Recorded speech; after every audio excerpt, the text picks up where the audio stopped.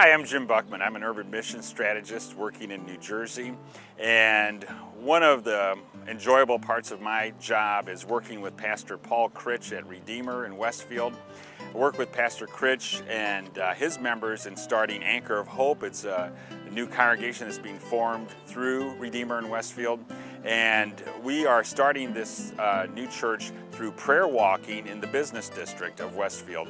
And prayer walking is something that's very simple and easy to do. You can do it in business districts, you can do it in residential areas, and basically all it is going introducing yourselves to other people, letting them know that you're praying for the community and that you'd like to pray for them, and then asking them what you can pray for them for, and then getting their name and going and praying for them, and then following up. One of the men that we connected with through prayer walking is now a member of Redeemer, and not only a member of Redeemer, but goes out prayer walking with us, and he owns a business there in Westfield, a delicatessen there in Westfield, and he has opened his deli up for us to use for our church plant. And so he has provided the physical location for the first satellite church. And he himself is very interested in the non-residential track to ordination. He has a bachelor's degree, so he would go into the SMP program at one of the seminaries.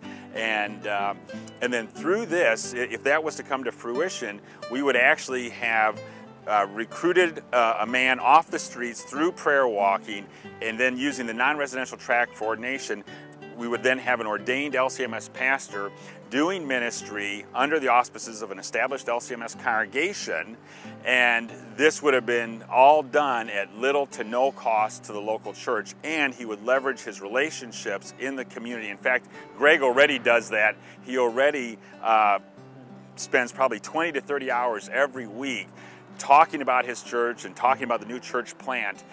In effect, the local church has gotten a part-time staff person at no cost added to their ministry.